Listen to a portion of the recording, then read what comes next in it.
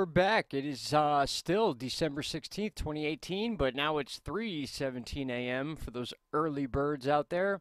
I forgot to mention this in the last video, and in fact, probably better to make it a separate video, but for our astronomy friends out there, and for those of you that have been following my channel long enough, you know I've done space videos in the past, been obviously focusing more on Earth weather, but this is certainly something I like to talk about and discuss at any given time.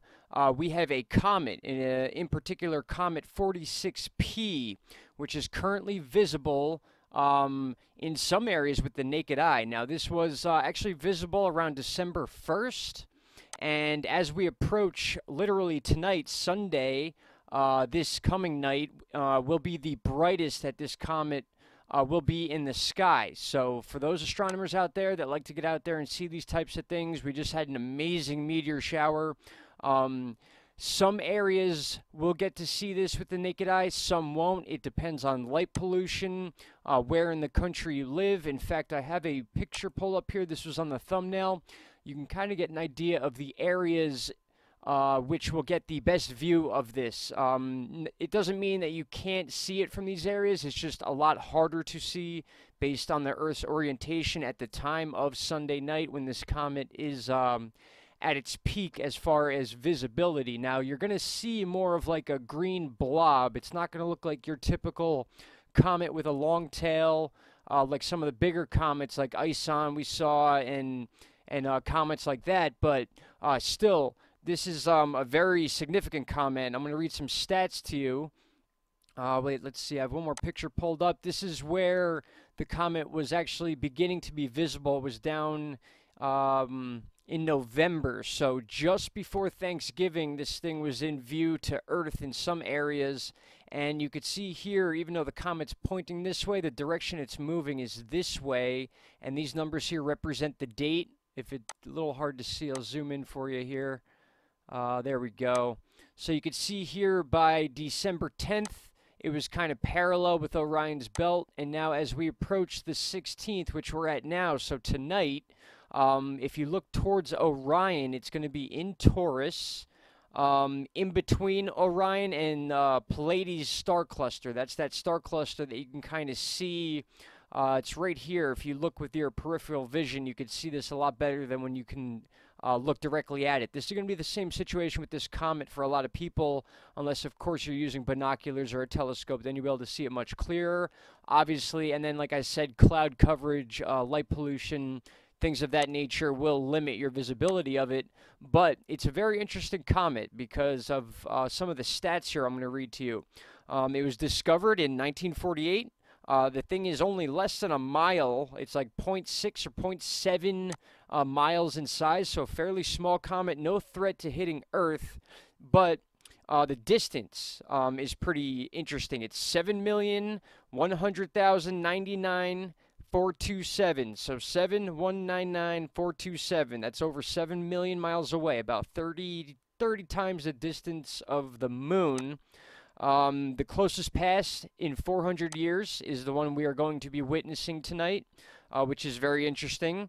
It's the 20th closest comet in 12 centuries. So in the last 1,200 years, this is the closest comet approach that we have been able to see here from Earth.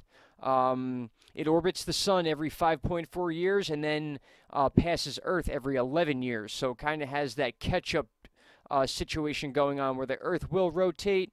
While this thing has a consistent 5.4-year rotation, the Earth catches up and then passes it.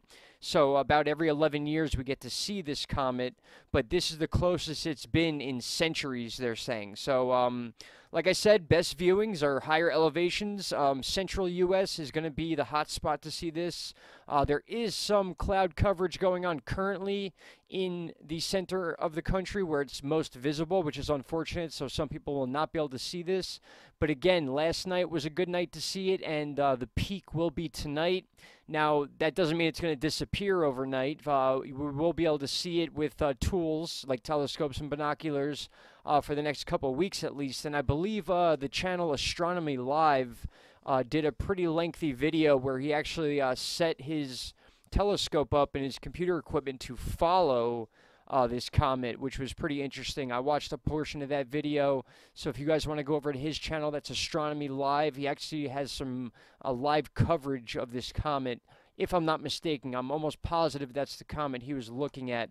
But there is article after article about this. Here is a time-lapse shot. I forget who this was taken by. Oh, this is courtesy of NASA. And then we have a picture by... I like to give credit to the people who take these pictures. Christina Karen actually wrote this article, so she didn't take the picture. I thought I had one more pulled up here. Maybe I didn't. All right, so maybe we won't give credit to where the pictures were taken. Actually, yes, we will. Here we go. Nicholas Biever, B-I-E-V-E-R. This was taken in France, so this was earlier. Article posted December 15th. And we'll look at this article to get some updated information on it. So Atlanta Fox says this: Sunday night might be a good night for a road trip outside to the city with a telescope. The Earth is about to get one of the closest visits from a comet in centuries.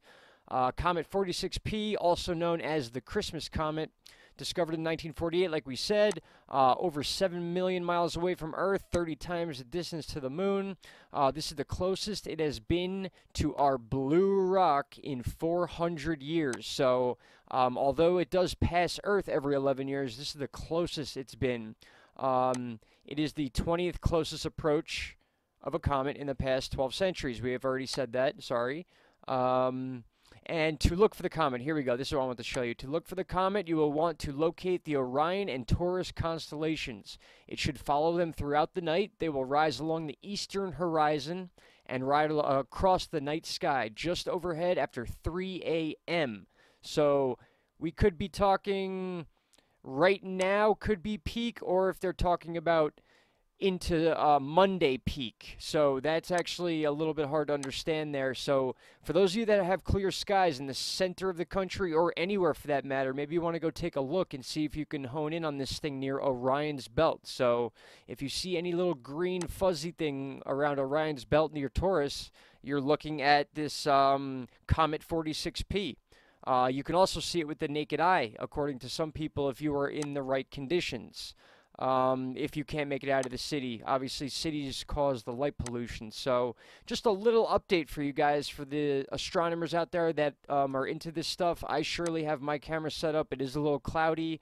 I don't think I'll be able to get any shots of this, unfortunately, but I will try. But just a little bit of interesting information for you guys out there. There we go. That's the comet right there. It's going to be visible for the next couple days. But again, tonight is the peak. So get out there, take a look. If you're not in any of these congested areas here, you might get a good shot of this thing. And please feel free, if you guys get any good shots or any good video, you could send them to me. I will credit your channel. I'll credit Instagram, YouTube, whatever you want to do. If you want to send in pictures, I will certainly feature them on the channel, as I am very interested in this stuff. And just another quick view of the cloud coverage we're dealing with right now. Maybe a little bit of a gap in there in the next couple hours. You might get a break and get out there and see it. So there you go, guys. That's the update for now. I'm still working on that second half of the weather video. Oh, here are the pictures I was talking about. So Stuart Atkinson, he took this picture. Got a little enhancements in there so we could see some of the brighter stars. And there is 46P right there. And the reason it looks like this without the tail is because it's kind of moving away from us. It's got the green vibe lights, which is why it's got the green color to it. Let's see if there's any other real quick information that we should give out there before we end this video. There you go. You can kind of see a streak right there. Like I said, it's not going to be like any of those long tail comets that we're used to seeing in the past couple of years, but still very close to Earth. And the green color obviously will look really cool if some of you get some good shots out there. So, all right, guys, that's it for now. Just wanted to let you know, heads up, and I will be back with that weather update very soon. Thank you so much, guys. Have a good night. Bye-bye.